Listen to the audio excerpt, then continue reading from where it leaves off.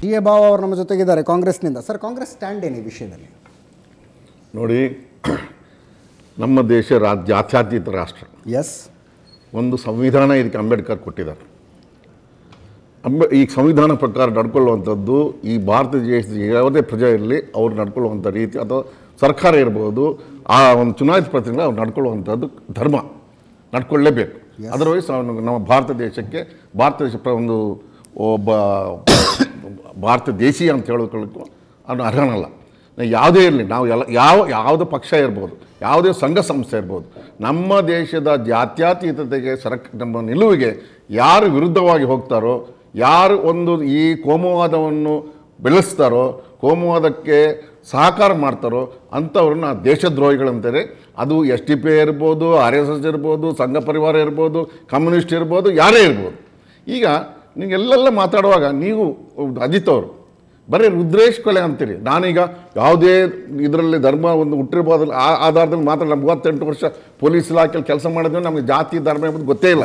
ಈಗಲೂ ಕೂಡ ಒಬ್ಬ ಆ ಹಿಂದೂ ಮುಸ್ಲಿಂ ಹೇಳೋಕ್ಕೆ ನನಗೆ ನಾಚಿಕೆ ಆಗ್ತದೆ. ಆ ಧರ್ಮ ಹೊರಡೆ ನಮ್ಮ ಬಾಯಿಂದ ಬರೋದಿಲ್ಲ. ಆದರೆ ನೀವು ಮಾತಾಡುವಾಗ ಈಗ ಹೇಳ್ಬೋದು, ಇಲ್ಲ ಮಾತಾಡಿದ್ರೆ ನಾವು ನೋಡಿ ಕೇಳೋದು ಸ್ವಲ್ಪ. ಬರೀ ರುದ್ರೇಶ್ ಮರ್ಡ್ರ್ ಅಂತೀರಿ. ಅದು ರುದ್ರೇಶ್ ಮರ್ಡ್ರ್ SDP ಅವ್ರು ಮಾಡಿದ್ದು ಅಂತೇಳಿ ಪ್ರೂವ್ ಆಗಿದೆ, ಹೇಳಿದ್ದಾರೆ. ಇಲ್ಲಿ ಇನ್ನೂ ಒಂದು ಮರ್ಡ್ರ್ ಇದೆ, ಅದೇ ಶರತ್ತಂದಾಗಿದೆ ಅಲ್ಲಿ ಮಂಗಳೂರಿನಲ್ಲಿ. ಪಾಪ ಬಡಪಾಯಿ ಶರತ್ತು ನಮ್ಮ ಫ್ಯಾಮಿಲಿ ಫ್ರೆಂಡ್ ಹುಡುಗ ಅಪ್ಪನ ಮಗ ಆಯಿತಾ. ಅದೇ ಥರ ಅಲ್ಲಿ ಅಶ್ರಫ್ ಕೊಲೆನೂ ಆಗಿದೆ. ಅಲ್ಲಿ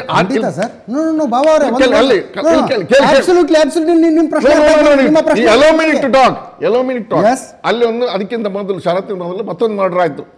ಒಂದು ಮುಸ್ಲಿಂ ಬಾಯಿಂದ ಹುಡುಗದ್ದು ಮದುವೆ ಆಯಿತು, ಕೊಲೆ ಆಯ್ತು. ಅಲ್ಲಿ ಅವನು ನನ್ನ ಹುಟ್ಟೂರು ಪಕ್ಕದ ಗ್ರಾಮದವನು ಅವನು, ಆಯ್ತಾ.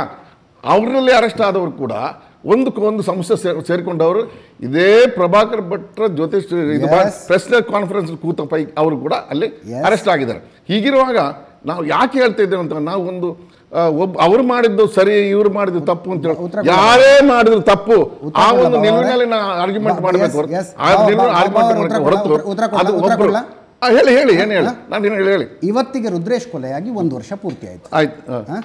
ರುದ್ರೇಶ್ ನೆನಪು ಇವತ್ತು ಬರುತ್ತೆ. ಕಲ್ಲಡ್ಕ ಪ್ರಭಾಕರ ಭಟ್ರ ಜೊತೆ ಅಶ್ರಫ್ ಕೊಲೆ ಕೇಸಿನ ಆರೋಪಿಗಳ ಜೊತೆಗಿದ್ದಿದ್ದರ ವಿಷಯದಲ್ಲಿ ಸಂಪೂರ್ಣವಾಗಿ ಸುವರ್ಣ ನ್ಯೂಸ್ ವರದಿಯನ್ನು ಪ್ರಸಾರ ಮಾಡಿದೆ ಮತ್ತು ಈ ಸರ್ಕಾರವನ್ನು ಪ್ರಶ್ನಿಸಿದೆ. 4 ವರ್ಷ ಆಯಿತು ಅಧಿಕಾರಕ್ಕೆ ಬಂದು. ಕಲ್ಲಡ್ಕ ಪ್ರಭಾಕರ್ ಭಟ್ರ ಪ್ರಚೋದನಕಾರಿ ಭಾಷಣದ ವಿರುದ್ಧ ಏನು ಕ್ರಮ ಕೈಗೊಂಡಿದ್ದೀರಿ? ಪೊಲೀಸರು ವಿಐಪಿಗಳಿಗೆ ಬಂದೋಬಸ್ತ್ ಕೊಡೋದಕ್ಕಿರೋದ, ವಿಐಪಿಗಳಿಗೆ ಬಂದೋಬಸ್ತ್ ಕೊಡೋದಕ್ಕಿರೋದ, ಬೆಳಗ್ಗೆ ರೋಲ್ ಕಾಲ್ ಮಾಡೋದಕ್ಕಿರೋದ, ಮಾರ್ಚ್ ಫಾಸ್ಟ್ ಮಾಡೋದಕ್ಕಿರೋದ ಅನ್ನೋ ಪ್ರಶ್ನೆಯನ್ನ ನಾವೇ ಕೇಳಿದಂಥವ್ರು. ನಾವೇ ಕೇಳಿದಂಥವ್ರು ಈ ಪ್ರಶ್ನೆಯನ್ನ. BT ಲಲಿತಾ, ಒಂದ್ ನಿಮಿಷ BT ಲಲಿತಾ ನಾಯಕ್ ಅವರ ಪ್ರಶ್ನೆಗೆ ನಾನು ಬಹಳ ಸ್ಪಷ್ಟವಾಗಿ ಉತ್ತರ ಕೊಟ್ಟೆ. ಒಬ್ಬ ಹಿಂದುವಿನ ಕೊಲೆಗೆ 3 ಮುಸ್ಲಿಮರನ್ನ ಕೊಲ್ತೀವಿ ಅಂತ ಯಾರೋ ಹೇಳಿದ್ರು ಅಂತ.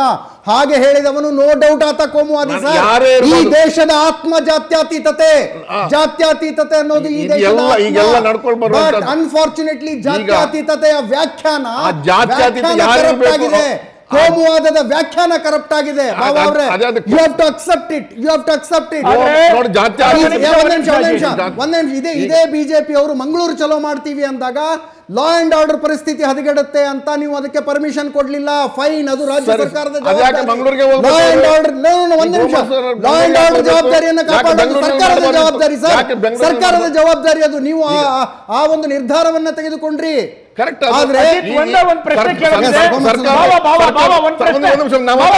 ಪ್ರಶ್ನೆ ಕೇಳ್ಬಿಡ್ತೀನಿ ಬಾಬಾ, ಒಂದು ನಿಮಿಷ ಬಾಬಾ. ಏನಂದ್ರೆ ಇದೇ SDPIನ ಈಗಿಂತ ಮುಂಚೆ ಅಣ್ಣ ಒಂದ್ ನಿಮಿಷ ಕೇಳಿಗುರುವೆ, ಒಂದ್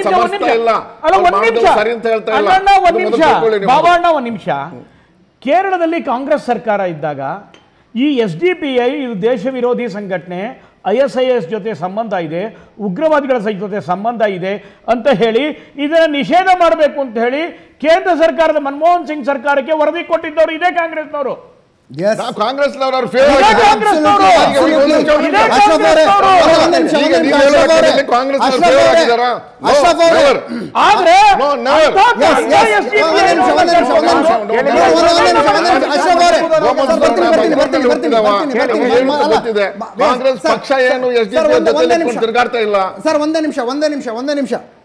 ಅಶ್ರಫ್ ಅವರೇ, ಈ ದೇಶವನ್ನು ಆಳ್ತಾ ಇರುವಂಥವರು ಮತ್ತು ಹಿಂದುತ್ವವಾದಿ ಸಂಘಟನೆಗಳು ನಮ್ಮ ಶತ್ರುಗಳು ಅನ್ನುವ ಅಘೋಷಿತ ಘೋಷಣೆಯನ್ನು ನಿನ್ನೆ ಮಾಡಲಾಯಿತು. ಉಮನ್ ಚಾಂಡಿ ಸರ್ಕಾರ ಕೇರಳದಲ್ಲಿದ್ದಾಗ ಅಲ್ಲಿನ ಹೈಕೋರ್ಟ್ಗೆ ಅಫಿಡವಿಟ್ ಕೊಡುತ್ತೆ, sir PFI ಕಾರ್ಯಕರ್ತರಿಗೂ Hizbul Mujahideen, Lashkar A Taiba ಮತ್ತು ಅಲ್ ಕಾಯ್ದಾಗಳಿಗೂ ಸಂಬಂಧ ಇದೆ.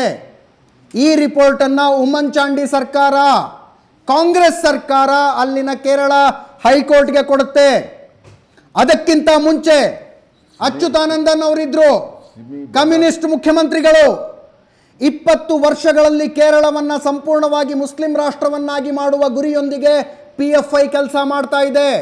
ಜುಲೈ 26, 2010 ದೆಹಲಿಯಲ್ಲಿ ಅಚ್ಯುತಾನಂದನ್ ಅವರು ಕೊಟ್ಟಿರುವಂಥ ಹೇಳಿಕೆ, ಅಶ್ರಫ್ ಅವರೇ, ಆ ಅಚ್ಯುತಾನಂದ್ ನಮ್ಮ ರೋಲ್ ಮಾಡೆಲ್ ಅಂತ ಹೇಳಿಕೊಳ್ಳುವಂತ ಪ್ರಗತಿಪರರ ಜೊತೆ ನೀವು ಪ್ರಗತಿಪರರು ನಮ್ಮ ಮಿತ್ರರು ಅಂತ ಇದ್ದೀರಿ. ಈಗ PFI ನೋಡಿ, ಒಂದು ನಿಮಿಷ ನಿಮ್ಮ ಪ್ರಶ್ನೆಯಲ್ಲೇ ನಾನು ಪೂರ್ತಿ ಮಾಡಿ.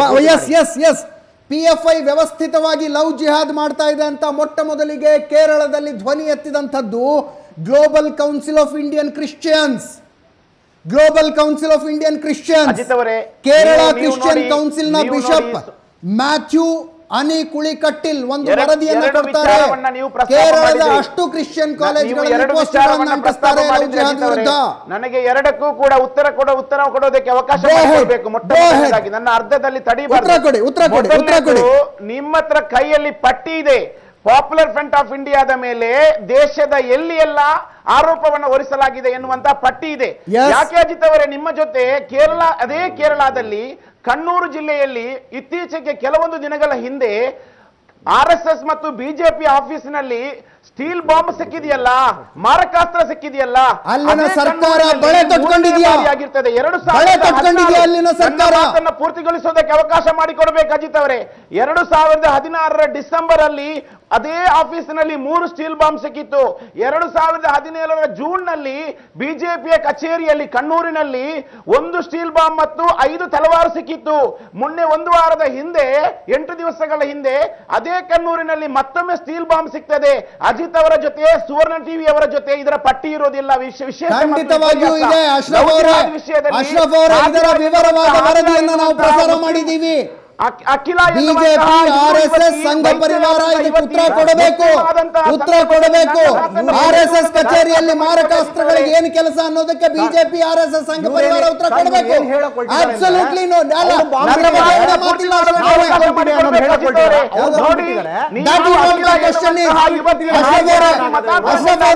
ಲವ್ ಜಿಹಾದ್ ಎನ್ನುವ ವಿಚಾರದಲ್ಲಿ ಚರ್ಚೆ ಮಾಡ್ತೀರಿ. ಅದೇ ಕೇರಳದಲ್ಲಿ 4ರಷ್ಟು ಮಹಿಳೆಯರು ಮುಸ್ಲಿಂ ಧರ್ಮವನ್ನ ಸ್ವೀಕಾರ ಮಾಡಿದ, ಕ್ರೈಸ್ತ ಧರ್ಮವನ್ನ ಸ್ವೀಕಾರ ಮಾಡಿದಂತಹ ಮಹಿಳೆಯರಿಗೆ RSS ಕೇಂದ್ರದಲ್ಲಿ ಹಿಂಸೆ ಮಾಡಲಾಗಿದೆ, ಅವರಿಗೆ ಟಾರ್ಚರ್ ಮಾಡಲಾಗಿದೆ ಅಂತ ಹೇಳಿಕೊಂಡು ಕೇರಳದ ಟಿವಿ ಚಾನೆಲ್ಗಳಲ್ಲಿ ನಿರಂತರವಾಗಿ ಅವರ ಬಾಯಲ್ಲಿ ಈ ಮಾತನ್ನು ಯಾಕೆ ನೀವು ಒಂದು ಪರ್ಟಿಕ್ಯುಲರ್ ಆಗಿ ಒಂದು ಇಶ್ಯೂವನ್ನ ಮಾತ್ರ ಹೈಲೈಟ್ ಮಾಡ್ತೀರಿ, ಒಂದು ಸಮುದಾಯವನ್ನ ಮಾತ್ರ ಗುರಿಪಡಿಸ್ತೀರಿ? ಸಮುದಾಯದ ಮಾತು ಇನ್ನೂ ರುದ್ರೇಶ್ ಅವರ ಹೆಸರನ್ನ ಅಜಿತ್ ಅವರಿಗೆ ಪ್ರಸ್ತಾಪ ನಾನು ಕೆಲವು ಉದಾಹರಣೆಗಳನ್ನು ಕೊಡ್ತೀನಿ ಸರ್. ನಾನು ಕೆಲವು ಉದಾಹರಣೆಗಳನ್ನು ಕೊಡ್ತೀನಿ ಸರ್. ವಿ ಟಿ ಪ್ರಸಾದ್ ಅನ್ನುವಂತ ಒಬ್ಬ ಪತ್ರಕರ್ತ, ವಿ ಟಿ ಪ್ರಸಾದ್ ಅನ್ನುವಂತ ಕರಾವಳಿಯ ಒಬ್ಬ ಪತ್ರಕರ್ತ ಮುಸ್ಲಿಂ ಸಮುದಾಯದ ಮಹಿಳೆಗೆ ಮನೆ ಕಟ್ಟಲಿಕ್ಕೆ ಸಹಾಯ ಮಾಡ್ತಾರೆ. ಪ್ರಸಾದ್ ಅನ್ನುವಂಥವ್ರು ಕರಾವಳಿಯ ಪತ್ರಕರ್ತರು ಮನೆ ಕಟ್ಟಲಿಕ್ಕೆ ಸಹಾಯ ಮಾಡ್ತಾರೆ. ಮನೆ ಕಟ್ಟಲಿಕ್ಕೆ ಸಹಾಯ ಮಾಡಿದಾಗ ಇವರು ಪ್ರಶಂಸೆ ಮಾಡಬೇಕು. ಅದನ್ನ ಬಿಟ್ಟು PFI ಕಾರ್ಯಕರ್ತರು ರಸ್ತೆನಲ್ಲಿ ಹಿಡ್ಕೊಂಡು ಮಾರಣಾಂತಿಕವಾಗಿ ಹಲ್ಲೆ ಮಾಡ್ತಾರೆ. SDPI ಹುಡುಗರು ಮಾರಣಾಂತಿಕವಾಗಿ ಹಲ್ಲೆ ಮಾಡ್ತಾರೆ.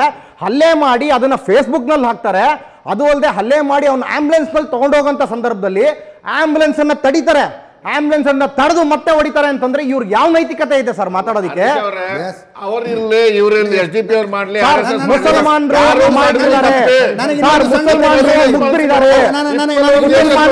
ದಾರಿ ತಪ್ಪಿಸುವಂತ ಕೆಲಸ ಈ PFI ಮಾಡ್ತಾ ಇದೆ. ಮುಸಲ್ಮಾನರನ್ನ ದಾರಿ ತಪ್ಪಿಸುವಂತ ಕೆಲಸ PFI ಮಾಡ್ತಾ ಇದೆ.